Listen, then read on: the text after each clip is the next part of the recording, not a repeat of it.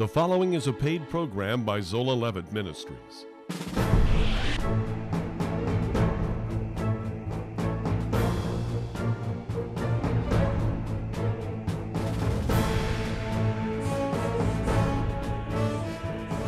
Brethren, my heart's desire and prayer to God for Israel is that they might be saved. For there is no difference between the Jew and the Greek, for the same Lord over all is rich unto all that call upon him. Zola Levitt presents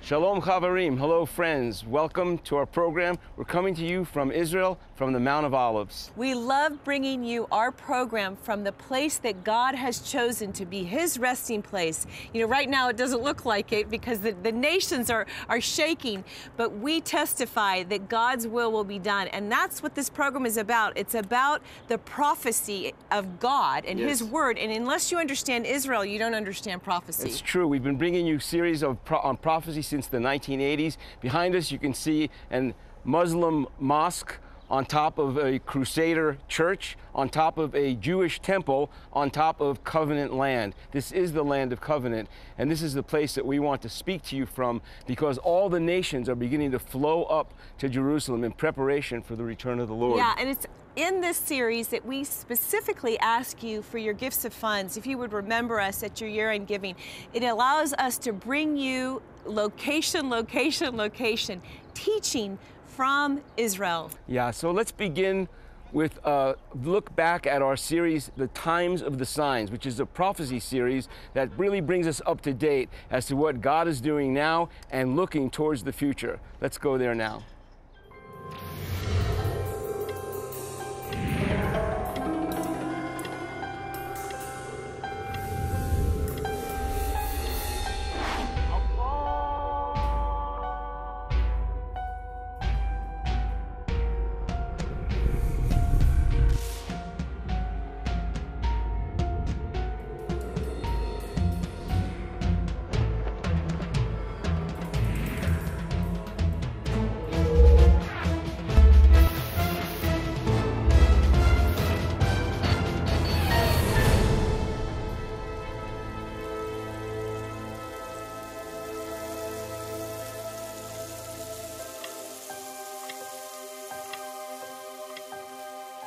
You know, we're trying to bring to you some of the major events that are happening in the end times and how they relate together to set up for the return of Yeshua, for the coming of Messiah. I consider Jesus' Olivet Discourse the most important prophecy in the whole Bible because he's the creator. He knew everything and he knows the end from the beginning.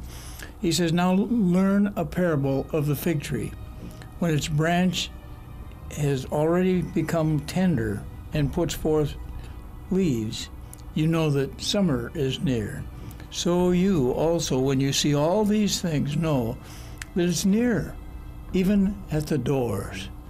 Assuredly I say unto you, this generation, the generation that sees Israel coming together, to me it's thrilling to see how close we are. You would think the rebirth of the nation Israel, which I do believe was when the world hourglass took its final spin. Yes. And I do believe that we are in the end times as that being one sign. But the thing that really makes it more clear, I think, at this point, Myles, is that when you look at all the prophecies that are to be forthcoming in the last days, they're all converging right now. Wow. It's not just one sign, but they're all signs. And it's very clear that there will be a government in place, you know, controlled by the Antichrist. And Daniel 7, verse 23 says it will devour the whole earth. And sort of the way I look at it is it's an ambition that Satan has had ever since the Tower of Babel, where he, in essence, prior to God's intervention in Genesis 11, he was ruling through a man named Nimrod. You know, Nimrod's name in Hebrew actually means rebellion or revolt, and Satan was ruling Nimrod, and Nimrod was ruling what I would call a one-world structure.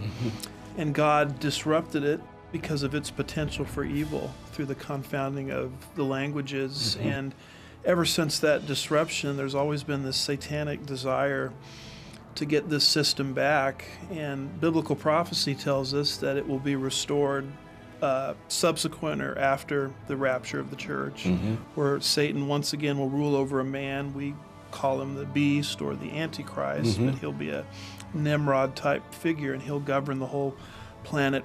So here we are, the Valley of Megiddo, with the good signs that the Lord is coming soon. In the midst of all the difficulty, in the midst of all of these signs that are dangerous and hard to understand, the good news is that God is a God of restoration. And just as he has restored Israel, restored the people of God to their nation, and is now awakening the church to its root as being grafted in to the Commonwealth of Israel, God is now going to prepare us to be able to thrive in the midst of the difficult years ahead.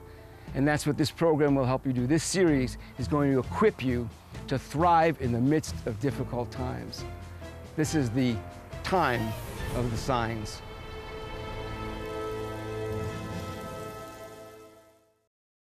What you just saw were some scenes from Times of the Signs. It was a very popular series.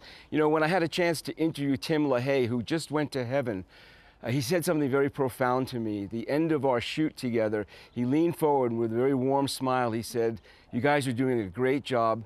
Zola would be very proud of you," and he shook my hand. It was a really touching moment. It was quite an honor to be able to be with him and sit with him. And you know, God is doing something in the earth, in Jerusalem today.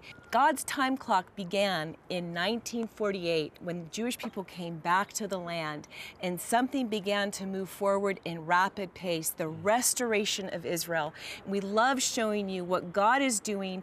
Without your help, though, we can't continue to bring you these programs from the land with the people of the land. And so would you consider to just give us your best gift? If you've never thought before that you would like to donate, we would love to have your partnership with us. Yeah, that would be great. You know, I was just thinking that our Gates series, which you're about to see, it's called Jerusalem, Ancient Gates, Future Glory. And it was had such an impact that the Chinese underground church saw it, contacted us in San Francisco area, and then connected with us so that we were able to bless them, which is a blessing for you, because they are missionaries to the entire world coming back to Jerusalem. So let's go now to our Gates series, which had such a profound effect on the church around the world.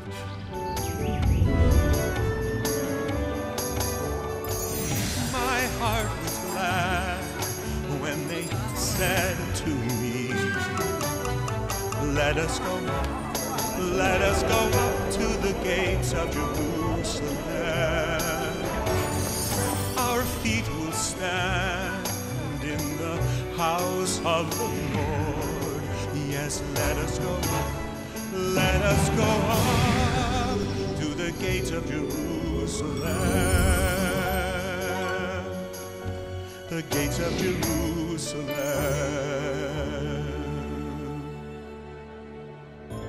We started with the Dung Gate, which is in the southern end of the old city.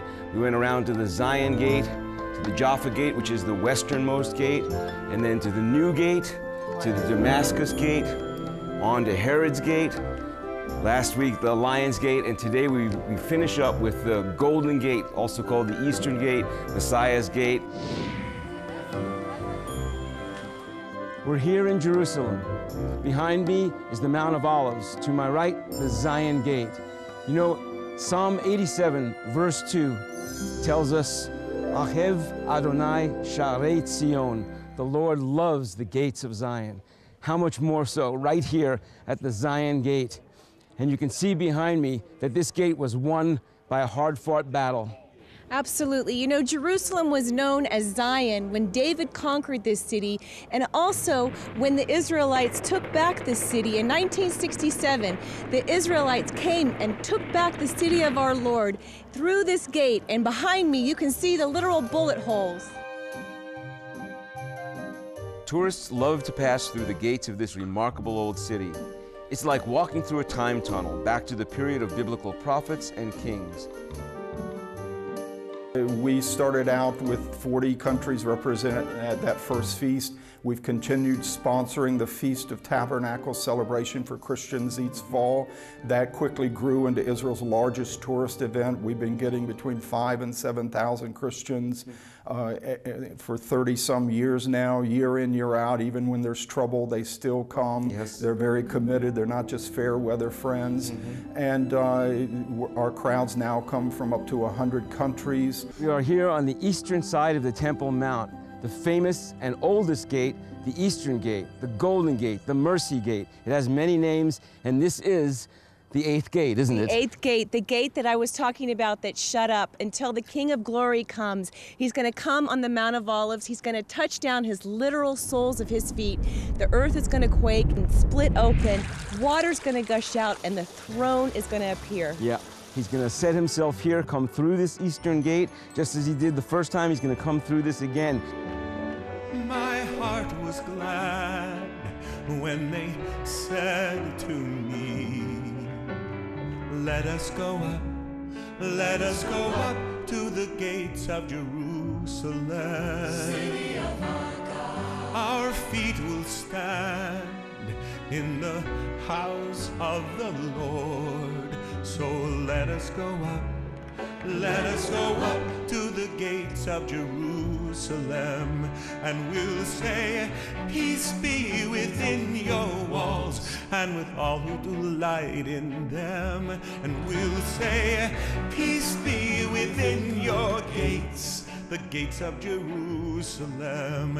And we'll say, peace be within your walls, and with all who delight in them. For we know that's where his praise awaits. So let us go up to the gates of Jerusalem. Let us go up to the gates of Jerusalem. Yes, let us go up to the gates of Jerusalem. The gates of Jerusalem. Those were some scenes from Jerusalem, Ancient Gates, Future Glory, and we're right in the center. What a blessing to have Marty Goetz do the music. He's been with us before. He's been with the ministry, doing soundtrack for so many years. What a blessing he is. You know, there's nothing like being in Zion. Zion is the oldest name for the city of Jerusalem. David named it Zion because it was a mark place. It was a set place where God chose to bring his voice out of Zion, and it is our privilege to bring you Zion forever. You know, God has a plan. Man tries to get his way over God's plan, but God sits in the heavens and laughs. Amen. And that's how God wants us to be. He wants us to be seated above what the enemy's trying to do or man's trying to do. So Zion forever will give you a glimpse into God's eternal plan for this view that's behind me, the Temple Mount.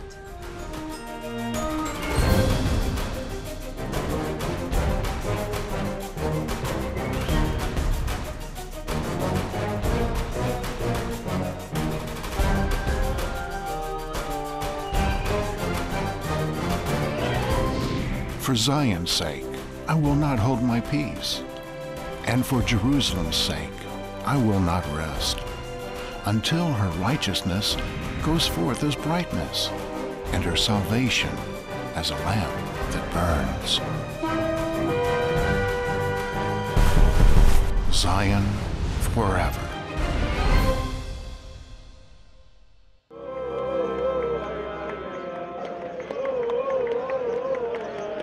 Shalom Aleinu B'al Kol Yisrael. We're hearing the sounds of celebration. Behind me you see a picture of the temple, and we're at Hamakom, as close as we can get to the place where the Holy of Holies stood. It is the most sacred place in all of Jewish life, and it is here where people are coming today to celebrate the bar mitzvahs. It's such an awesome time. It's such a time of joy and remembering the good things of the Lord and the promises to Israel. In fact, they're singing that all of Israel will stay and will be here. And God has established this as the place for the Jewish people to dwell now and forever. This is the city named after David himself. But we first hear about this city in the book of Samuel as the fortress of Zion. There's where we are first introduced to this city. So first and foremost, this is Zion. When you talk about Jerusalem, you're talking about Zion. Now Zion becomes synonymous for the whole country later on, but Zion originally starts here, and it is the fortress of Zion that David conquers when he comes here approximately the year 1000. What we're looking at behind us is the destruction era of 586, when, of course, all of Israel goes to Babylon. Not far from the Temple Mount, a remarkable sifting project has taken place for the last 11 years. In 1999, the Islamic authorities began to build an underground mosque. They removed 10,000 tons of rubble bursting with archaeological wealth regarding Jewish and Christian history. A few years later, the Temple Mount Sifting Project was created to uncover these archaeological treasures. I spoke with the co-director of the project, and he told us about the groups that visit the site. And now the teacher is assigning them into pairs, and they're going to start, each pair will take a bucket with sifted, it was already dry sifted, but now it's soaked with water. And they're going to pour the bucket on the screen and start washing the material. Looking through. And later on, after that, they will start scrutinizing it.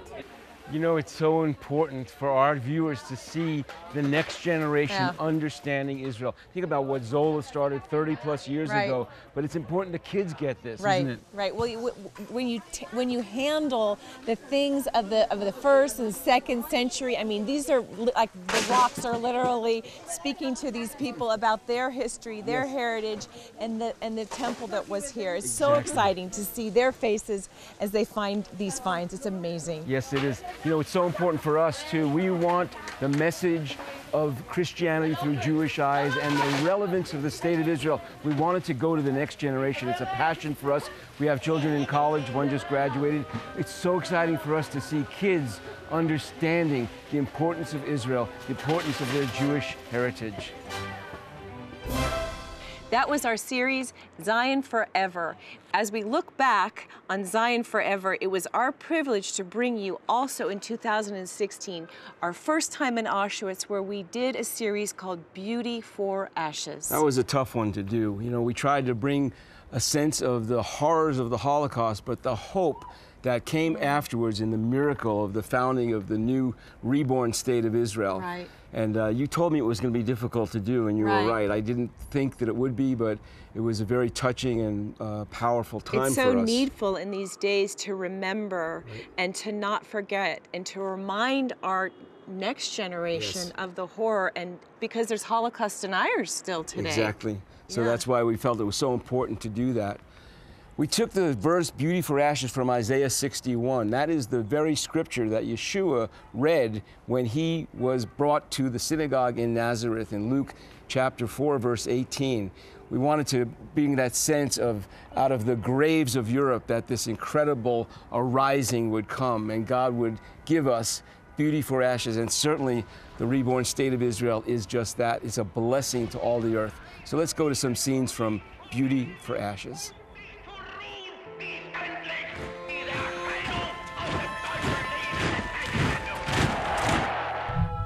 I will console those who mourn in Zion, to give them beauty for ashes, the oil of joy for mourning, the garment of praise for the spirit of heaviness, that they may be called oaks of righteousness, the planting of Adonai, that he may be glorified.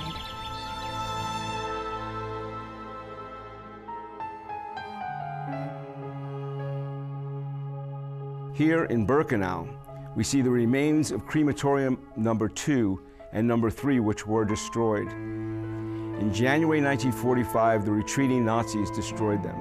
From 1943 through November 1944, these crematoria were designed to burn at least 1,400, perhaps even 2,000 corpses per day each. For the sake of efficiency, The Nazis used deception to keep their victims calm during this process. The trains stopped at the platform where the selection process occurred. Those who were not, quote, fit to work, unquote, the vast majority, were led into the two huge buildings adjacent to the platform. Signs about registration and accommodations were posted in many languages. So the people calmly took their clothes off in the changing room before moving on to the next room where they believed they were going to get a shower.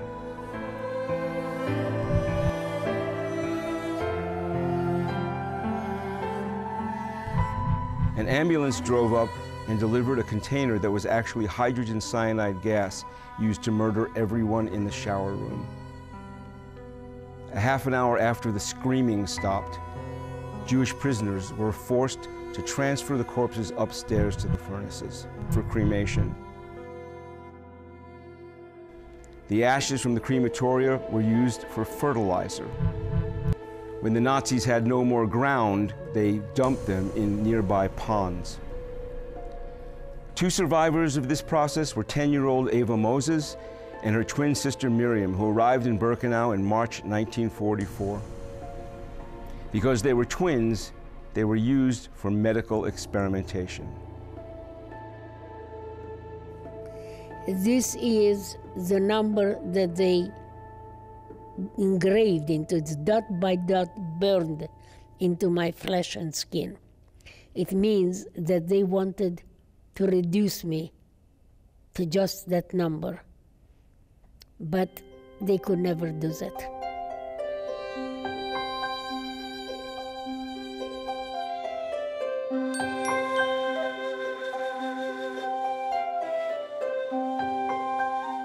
We're here in Machane Yehuda, the Jewish market. It's colloquially called the Shuk.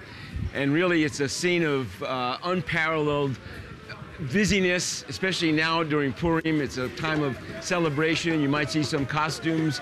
We're here, and one of the stories of Israel that has to be told is the incredible power of the reclamation of the land.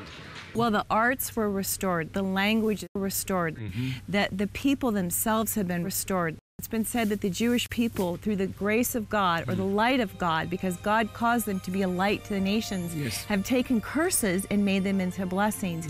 Even the malaria was like a curse on the land, and the Arabs thought that they couldn't do anything with the land, so it was there that they allowed the land to be sold, and it was through the ingenuity of the Jewish mind, and I believe the light of God coming upon them to show them how to rehabilitate the land. They restored the land, they revived the land, and we remember in Ezekiel that God prophesies over the land of Israel, and you see that once the Jews come back and they marry the land begins to bear fruit. Most of all, we want you to know that it's time for us to stand and to be that light, to be that blessing to those around us, to walk in that message of love.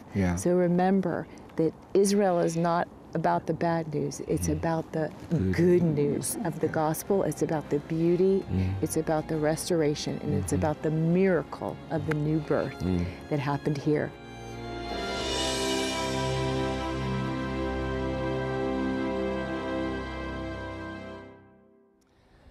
Beauty for Ashes caused us to reach deep to remind people that although the Holocaust led to the state of Israel being reborn, it did not cause it.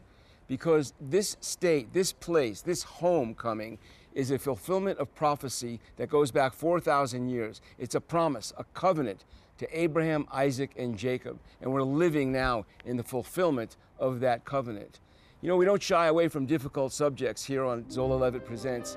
In fact, this year we had a chance to interview some various people on various subjects, and let's go look at some of these interviews right now. The time clock is Jerusalem. That's God's time clock, and the nations of the world are still obsessed with the dividing of the land of Israel. Let's put it this way, the nations of the world, the leadership of the world wants to make Judea and Samaria an Arab state. The issue is not Israel, and I think Americans should wake up to reality. Reality is that Iran develops capability in order to advance their mega historical goal, domination of the Gulf and the Sunni Muslim world. In order to attain that goal, they have to remove what they perceive to be the mega obstacle, which has nothing to do with Israel. It's the U.S. military power projection. Everybody today is worried about Israel for a lot of reasons, but we don't worry about Israel because that's God's problem. He that keepeth Israel will neither slumber nor sleep. We pray for Israel because we're instructed to. I tremble for America. The America that we used to stand for freedom and liberty is a thing of the past. I might say the myth of the past.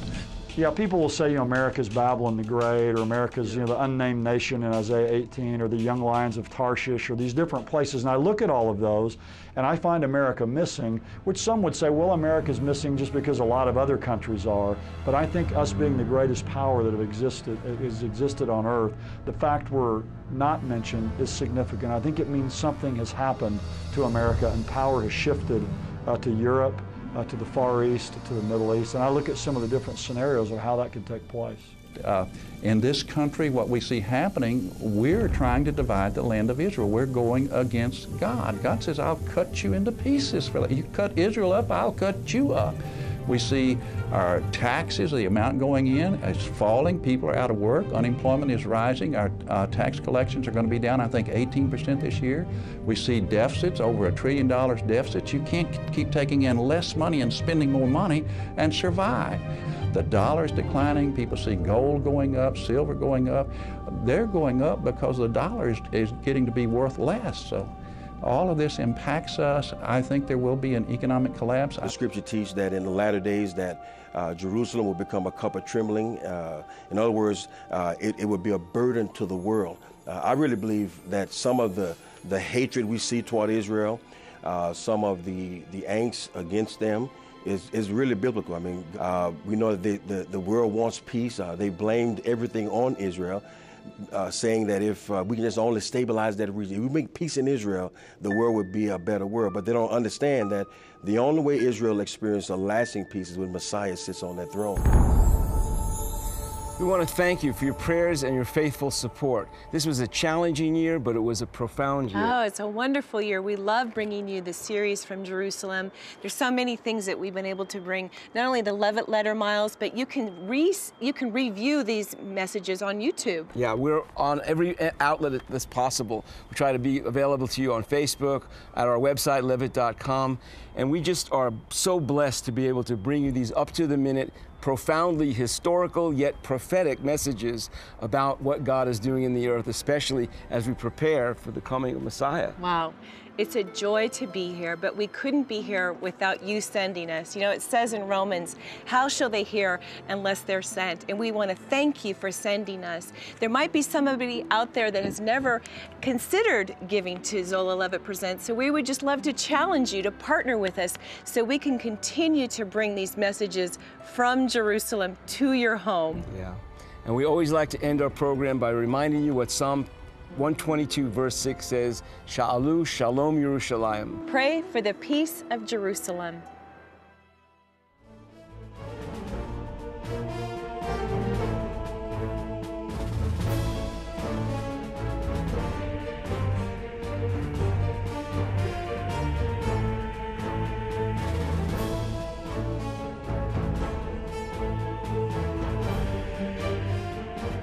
This has been a paid program brought to you by Zola Levitt Ministries.